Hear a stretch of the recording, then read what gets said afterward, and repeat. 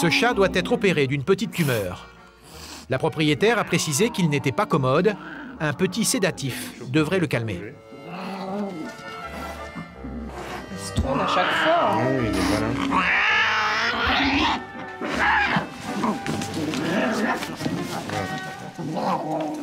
Tu prends la peau du cou avec l'essuie et tu le plaques à ce moment-là. Mais et la peau du cou, tu la tiens fermement.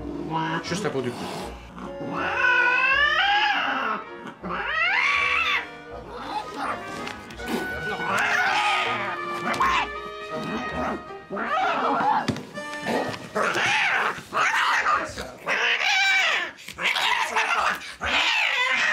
Face à l'agression du chat sauvage, l'assistante vétérinaire est restée calme, mais la morsure a été violente.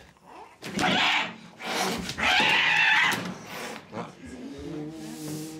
n'y a pas eu. Va te désinfecter. Avec quelle hurle de douleur?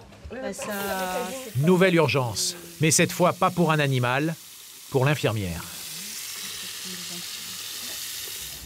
Pendant ce temps, le chat rebelle est fermement décidé à déjouer toutes les stratégies d'approche.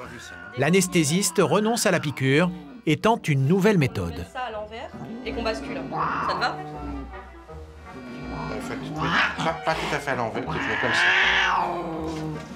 Attends, non, parce que moi je dois ouvrir, donc... Oui. Tu vas le mettre par-dessus. Ok. Vas-y. Voilà. Alors, il pousse et moi je l'apporte. Voilà, parfait. Cette fois, c'est la bonne. Désolé, c'est comme Notre chat sauvage est coincé dans une boîte qui a été bricolée pour être étanche. L'animal va pouvoir être endormi grâce à un gaz soporifique, une méthode utilisée habituellement pour les oiseaux ou les petits animaux.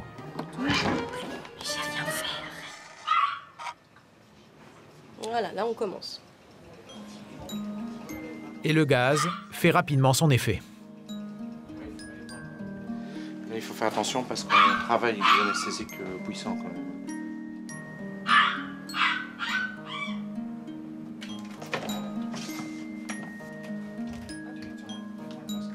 Inoffensif, notre chat va pouvoir entrer dans le bloc opératoire. Ah, elle est pas commode, mais Non. On le sait. Allez, on va y aller. Allez. Hein? Allez, un petit whisky comme hier soir. Il n'y avait pas de vodka. Nouvelle urgence. Les griffures et morsures du chat sauvage ont été diagnostiquées plus graves que prévu. L'assistante vétérinaire est dirigée vers l'hôpital le plus proche.